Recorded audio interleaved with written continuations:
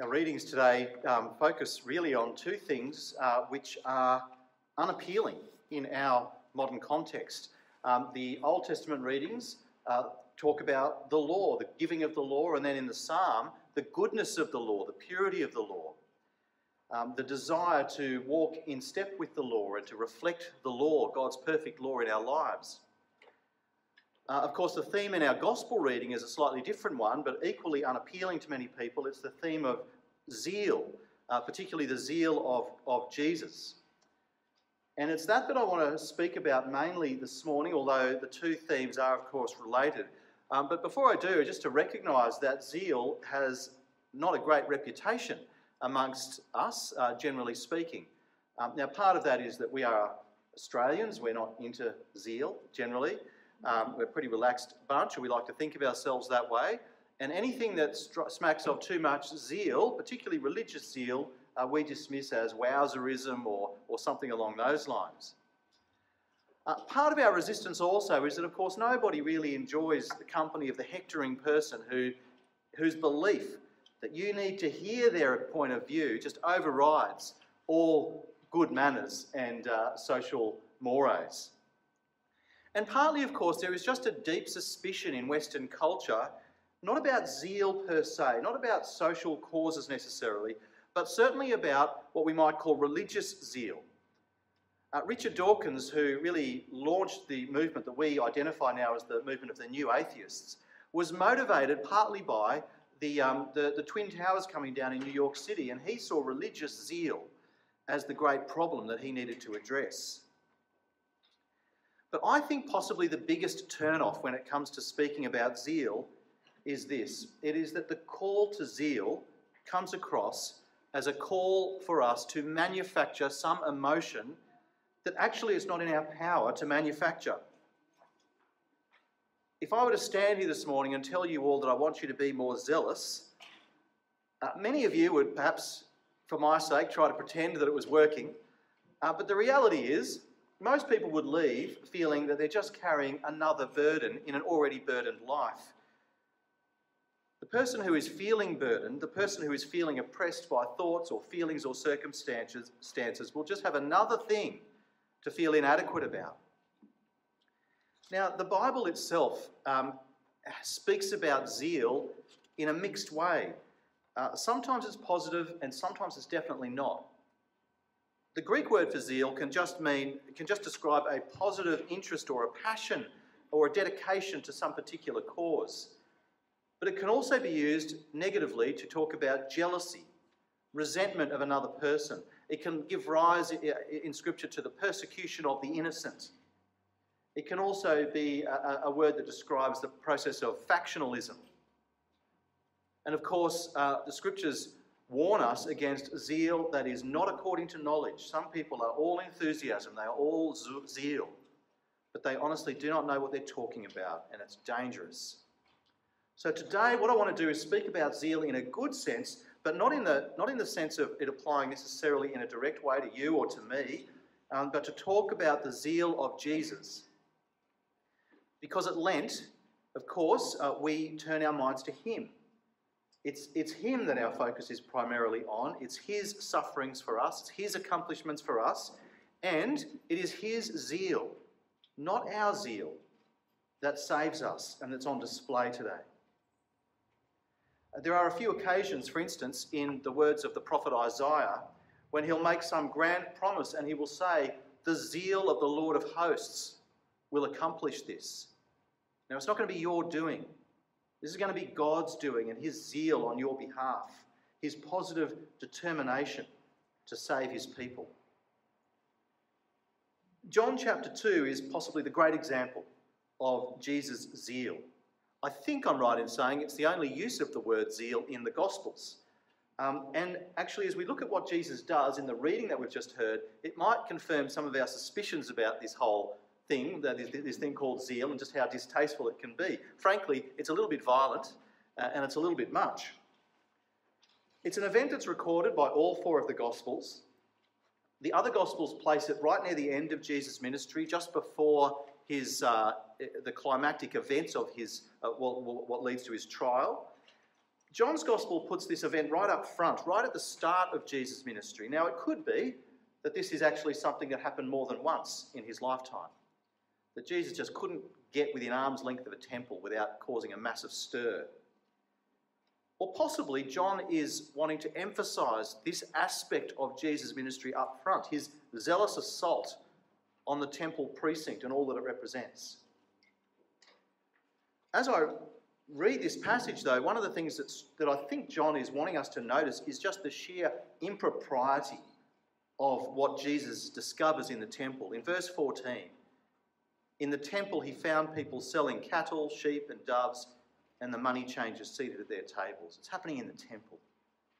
As we read that, I think we just instinctively know this feels wrong. Now, it's not necessarily that purchasing animals to then be sacrificed in the temple was a problem. I mean, if you're the one walking from Galilee to Jerusalem to make an animal sacrifice, it's probably better to purchase an animal there than carry your sheep or your cow the whole way. But there are some things that are ill-fitting in this context. The hubbub and the selling is occurring within the holy site of God's temple. This is the dwelling place of God Most High. This seems unfitting. Anyone from any religion knows that a temple is where a God lives, but this is not a temple. This is the temple. This is Israel's temple where the God dwells, the God of all the earth. This is the God Yahweh, the God of holiness, whose purity of character is reflected in the Ten Commandments and the law. And the appropriate state for a temple is a state of purity. This is God's house. Some things that might be okay in another context are not okay in this context. And so when Jesus sees a marketplace in his Father's house, it's goodbye Jesus meek and mild, and we get a bit of wrath. This is Jesus demonstrating zeal.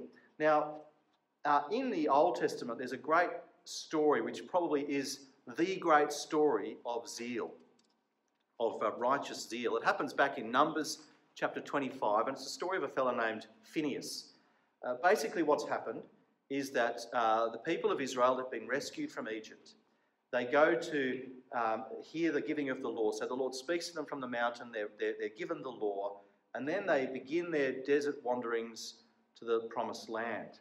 But on the way, they face various trials and temptations, and one of those is that they are led astray to worship the gods of the Moabites.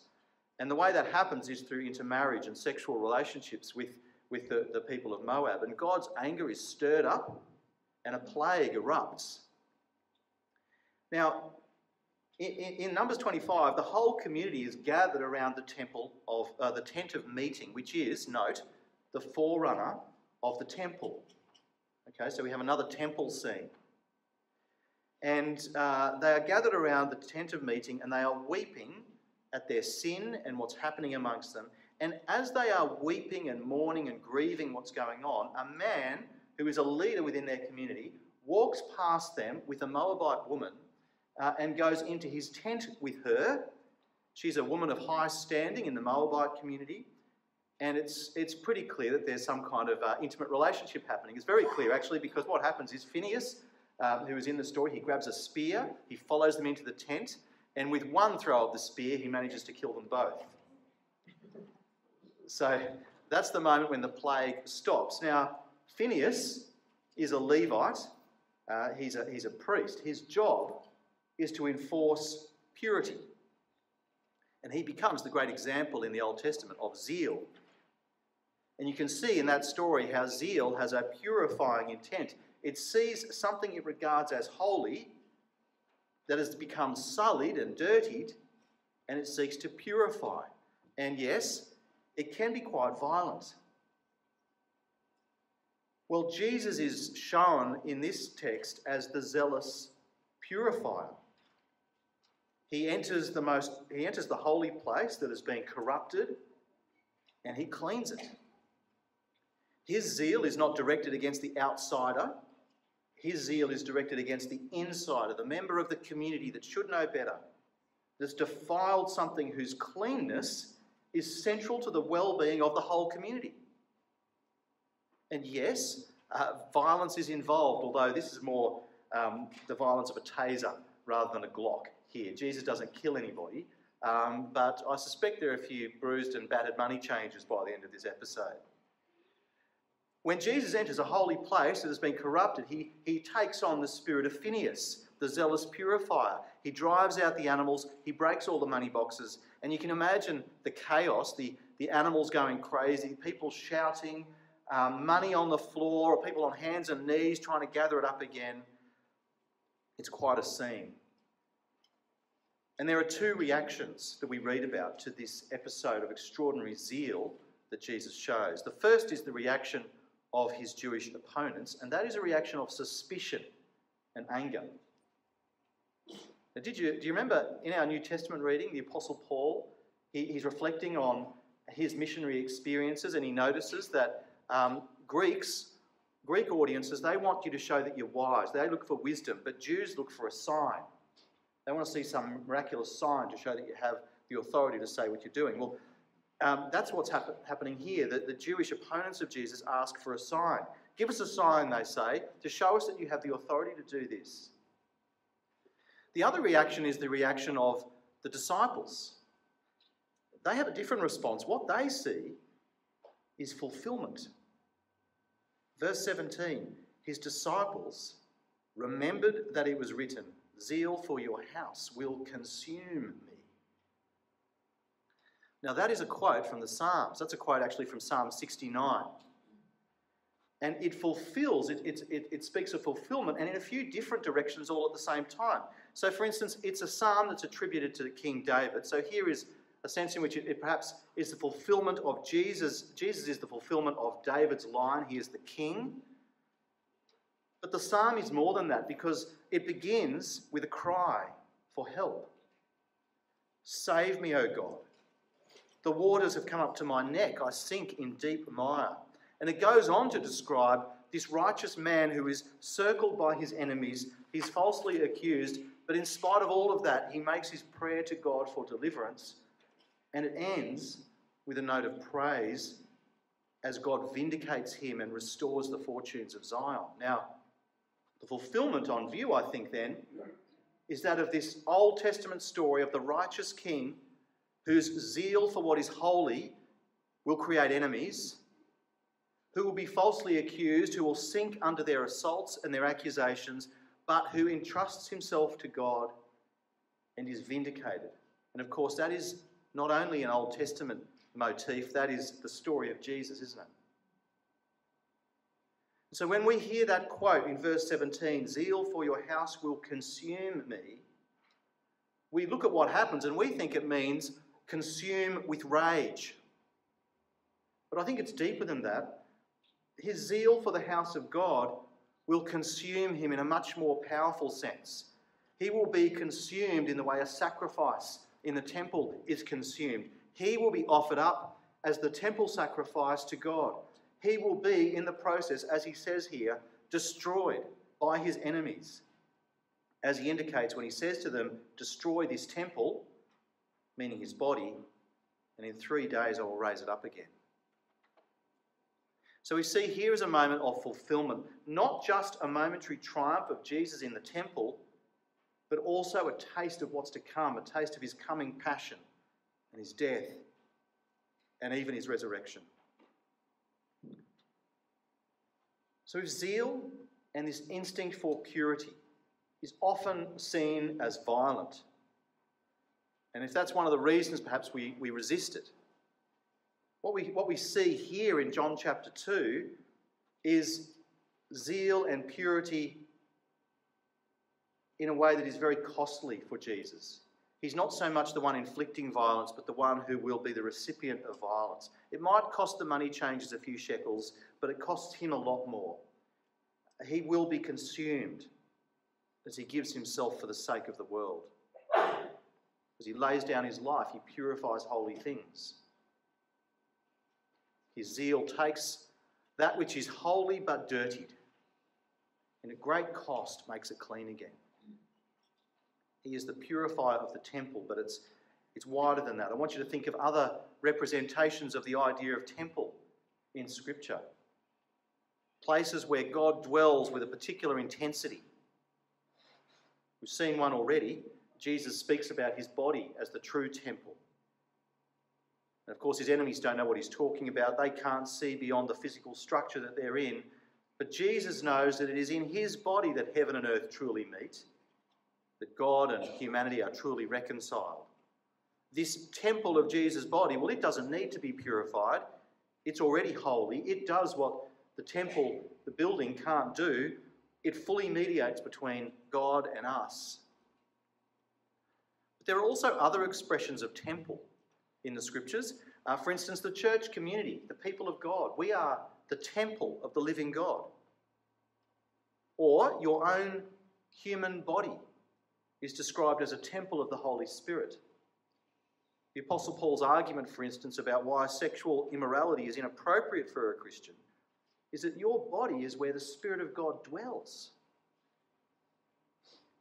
The whole world actually can be thought of as a temple. The way the book of Genesis is laid out, it sounds like it's a description of the building of a temple when the creation is described.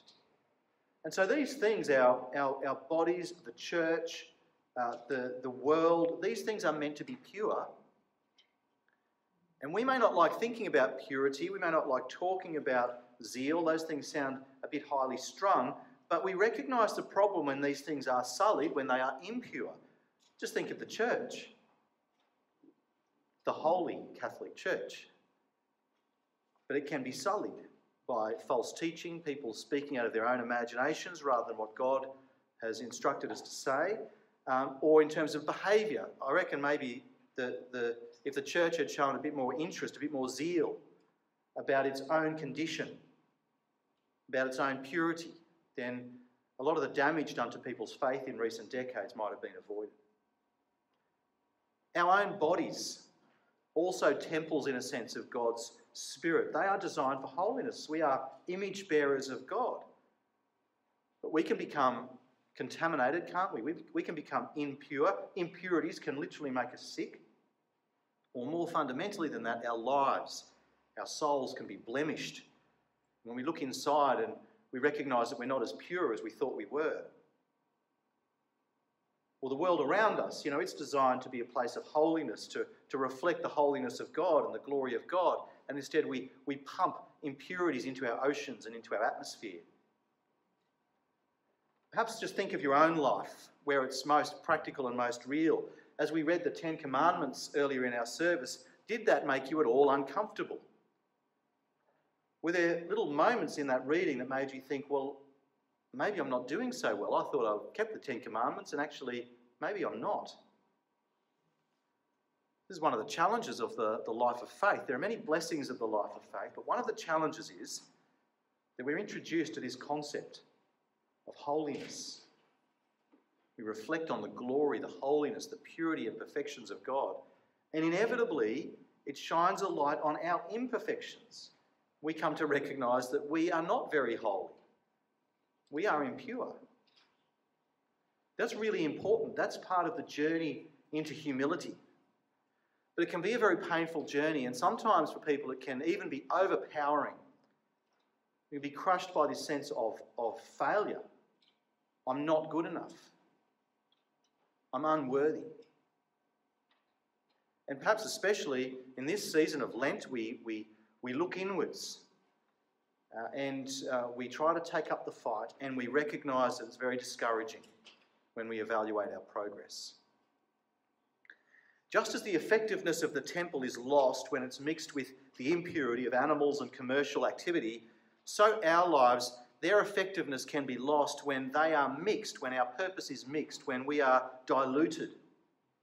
This impurity, this imperfection, this thinning out of our purpose and focus can manifest itself perhaps in no zeal about things that actually matter, no focus. We're not together. We lack constancy or consistency. We lack a proper dedication to doing what is right. We get distracted. We're confused. And to all of those problems, we are presented with Jesus, the one who enters the holy place, including your life. He recognises that it's been contaminated, and he zealously goes to war to clean it out. Just as surely as Jesus' zeal caused a real stir in the temple, he causes a ruckus within us as well. It's not easy. He's within us, he's within our lives, fighting for us so that we can be restored to our proper state. And in that process, enemies are made. There are parts of you that absolutely hate what he is doing. They are mounting their resistance. They are questioning his authority. They are hoping that they will defeat him. And in all the noise of the battle and all the conflict, you look inside and you might misunderstand what you're actually seeing. It may look like defeat.